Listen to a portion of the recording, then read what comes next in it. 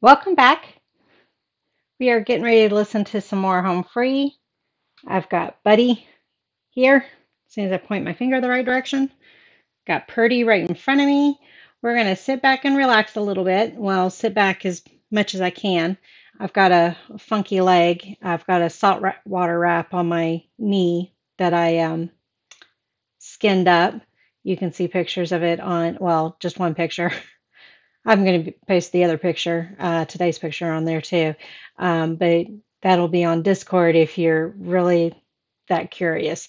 But at any rate, this is part two of the history of Home Free. And I don't know if there's going to be any more versions or not. I finally edited and put up the part one version. And so let's listen to how we sum things up, at least for part two. So just left off at the worst night ever, and I reacted to that specific video as well in the first one. Purdy's happy. She can get in her spot. Well, maybe. Lay down. There, there, there we go. Yeah. All right. Let's see what they say. The story of Humphrey is persistence. Right. Well, and to be fair, if you're going into the music business is so finicky, you have to be persistent or you're not going to survive. And look how long the group had been together, uh, the group as a whole had been together before, the payoff. So, yeah, got to be persistent. So, thank you, initial guys, for being persistent. Yep. In Minnesota, the Blenders. Impulse. Yep. Impulse. Impulse. And we were trying to follow. So the Blenders is Darren's group, and they're still going, I believe. One of these schools and just going down the list and be giving them the pitch, talking to the choir director. And this giving them is the pitch. And most of the time, before the internet, or they had the internet by now. Yeah, because Napster and all that. Forgot my timeline. Yeah. We didn't come across as desperate. No.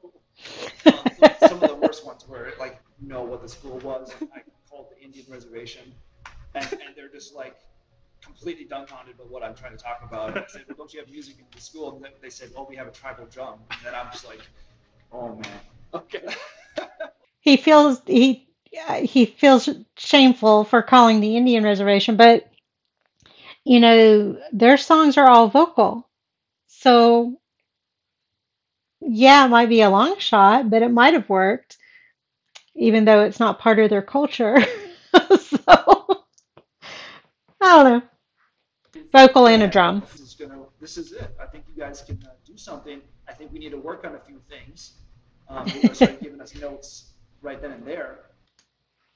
Well, and that's cool that he saw the potential and the talent that was there. Spring and the fall for two different tours, and then he said we can pay you this. We would probably pitch you for this much per show, and immediately we were just like, yes. I want to say it was $2,000 a show. We've been singing for $500 and a couple ham sandwiches. Yeah. Yes. Okay, one of their mics went out, so I tried to turn up the volume of the video a little bit more on OBS. So hopefully Marla and anybody else that had problems hearing part one, hopefully that helps a little bit. I played the videos low because it helps with copyright stuff and all that, although this is probably not copyrighted.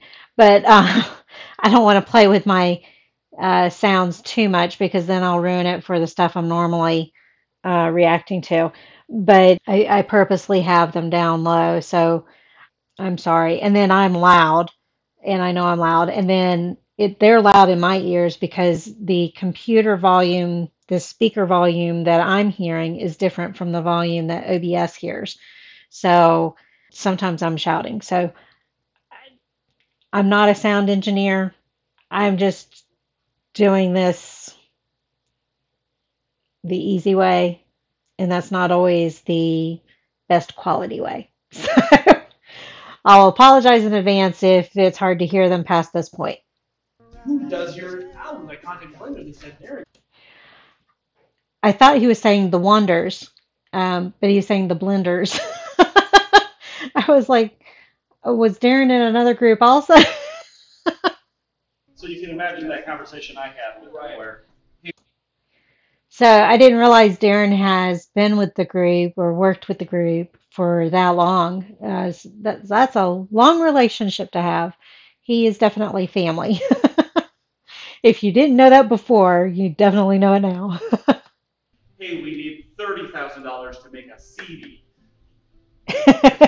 And we did that, and Matt kind of produced this whole just silly, goofy video. So you can find that too. I have it. Okay, good. Yeah. Wow. It's- We made a little song. And, Run on celebrity. Yeah, it was Funny. kind of fun. You just went and asked them, and they said yes. You know, like we're thinking, we're not good enough for this. They're not gonna want us, whatever. And then, yeah. I used to say all the time in treatment, whether it was group or individual or whatever, I would always say you never know unless you try. And so that's basically what they're saying. You know, if you don't ask, you're never going to know. If you don't go knocking and making some noise, nobody's ever going to listen. That's all we had. And so we got Found connected to Rob? a guy named Jeff Grider. Oh, okay. And we said, you want to make $2,000 a week or $2,000 a month on a cruise ship to Alaska in 4 months instead? He said, yep. Wow. I can't believe that because, well, I can believe that. People have different reasons for why they do what they do. And I've always said to employers when I've interviewed, you know, money's not the bottom line for me. As long as I can pay my bills that I've got, that's the biggest priority. And then what's the job detail or what are the benefits and, you know, all that kind of stuff. It's not always about the salary. And people don't realize how much a company pays on the back end. Not only their share of taxes and all that kind of stuff on you, but there's a lot of other stuff that some companies pay even extra more for. So, like right now, I'm maxed out on my company's what do you call it? Their share of my 401k. So they will match me up to a certain level, and I've maxed where they'll match me. So as long as I don't get fired, I'll be sitting pretty for retirement, which is about another 17 years. But you know, it's those things that you got to think of that are further down the line. But when you're looking at a job and money and just that, but this guy obviously turned down the $100,000 job because he wanted to do what he loved, which was singing or something like that. I forget exactly what he said he studied in school, but it sounded like there was music involved for Jeff. Jeff, I think that's what they said his name is. He thinks not about the money, he thinks about the experience. That he So they're just talking about that, yeah. And knowing that we're going to be gone for 4 months on this contract with Celebrity Cruise Lines, we packed everything we could possibly pack.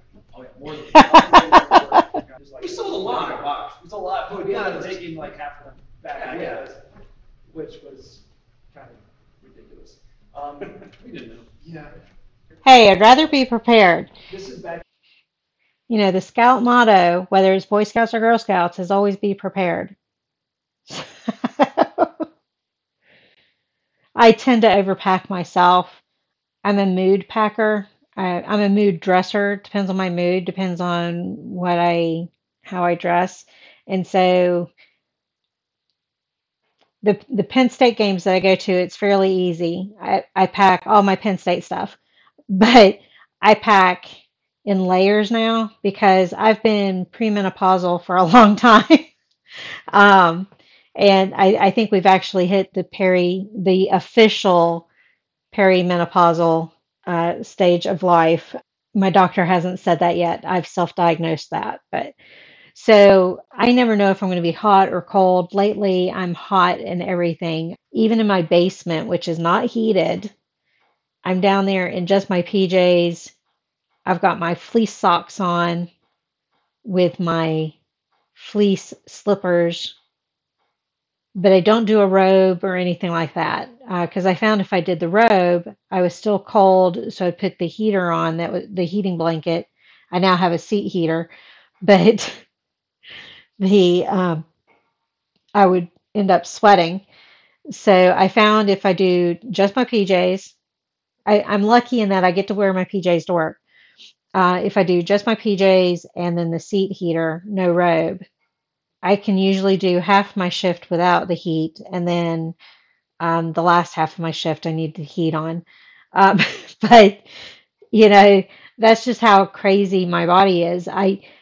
I used to sleep with a big thick comforter in the middle of summer. I was cold all the time, and now I'm just hot all the time. And so I think the face flushing that I've been having, that you sometimes see in my videos, one side of my face will get very flushed and hot.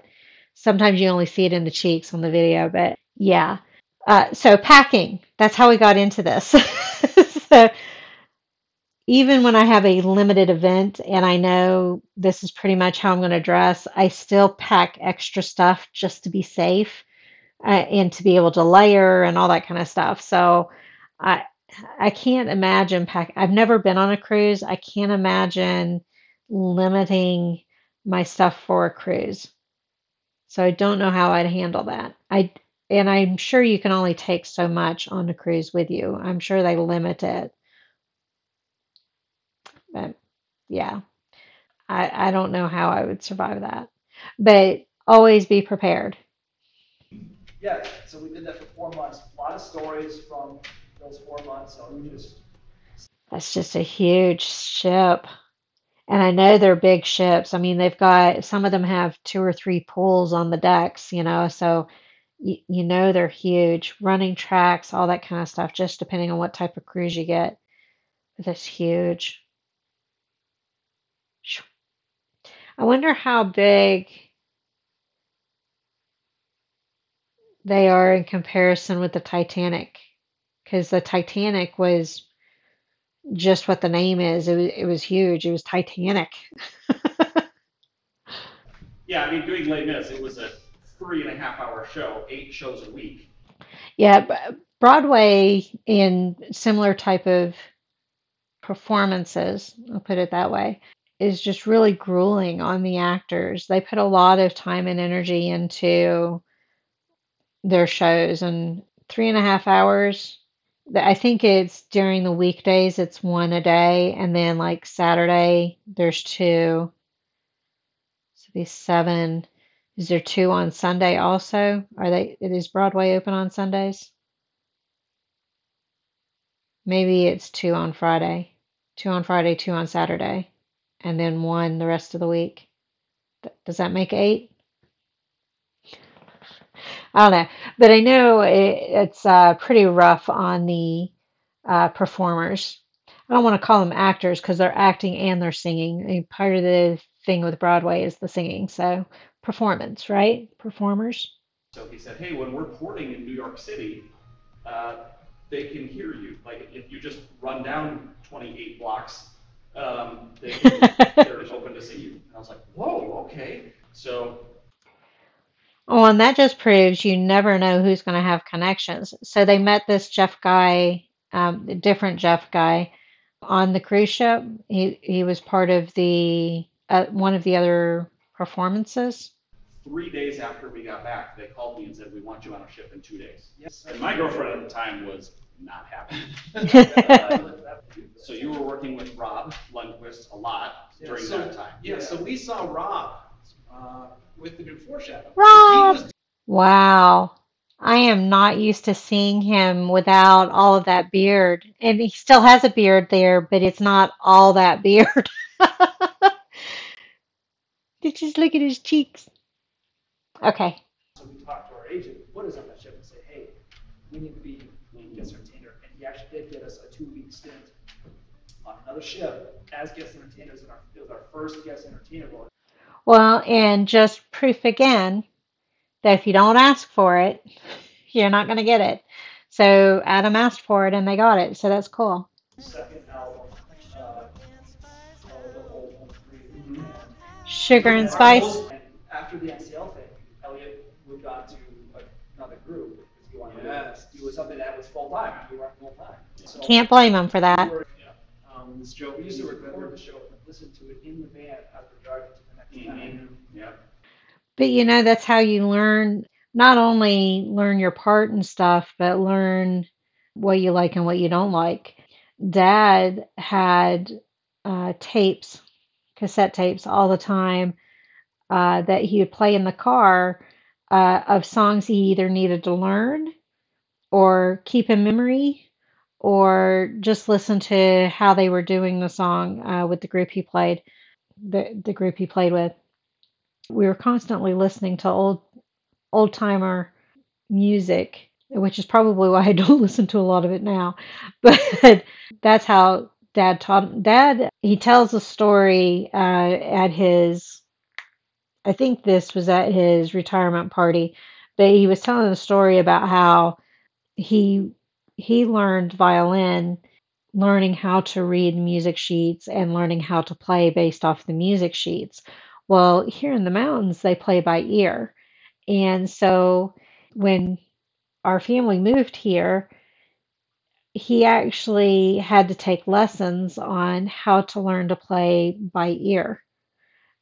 All the music is passed down and it's not necessarily written down, although it is. You can find music sheets for it, but the tradition is you sit around in your your jam sessions, which is just a group of musicians who are playing different songs. And if they know the song, they join in. If they don't know the song, they may sit out, or they may sit there and start picking out different chords that go with that song, and start learning it. He tells that story, and so that's one reason why he did the tapes all the time, was so he could listen to the tune, so he could remember how the tune is supposed to go and all that kind of stuff. But I'm getting sidetracked a lot. I apologize. I think Adam gave himself a budget of $150, not per room per night, but for the tour. I was Yeah. and it was a 1-star. And Oh my gosh. I won't even do 1-stars. And I was like, hey, I can go to this other place. And they told me on the phone, yeah, you really don't want to go there. That's probably not the. Why couldn't we have stayed there? And he's like, because that was $10 more. I will, when we started doing 3 rooms and then rotating who got the room to themselves. Yeah. That was. I think I had his name from East St. Louis Jupiter. I tracked him down and I called him up. I could tell him the phone, like, whoa, okay, this guy is he's different. He's got deep voice. Be sure to be on the lookout for episode 3. So they are doing another one. I can't read the rest of it because their video thingies are in the way. But where we delve in something to the story of Rob, maybe R-O. I think it's about Rob and Tim. That might be it.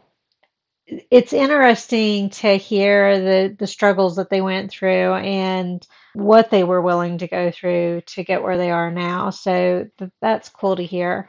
And the fact that Matt was following his dream, that's great also. And I don't know what he does now, and they may say, I don't know. I know at some point Matt's going to have to dip out because he was no longer with the group. Although, is he still considered a co-founder? I guess you're always a co-founder, but I know Chris and Adam are the ones that they always talk about being the co-founders, but it seems like Matt is pretty much a co-founder also, because it sounds like he was there from the beginning. It's him that helped with the name and all that kind of stuff. So is that one of the credits he gets as co-founder? I'm sure you diehards will let me know. So thank you all for joining me on this one, and I will see you on the next one as soon as they release it. Bye.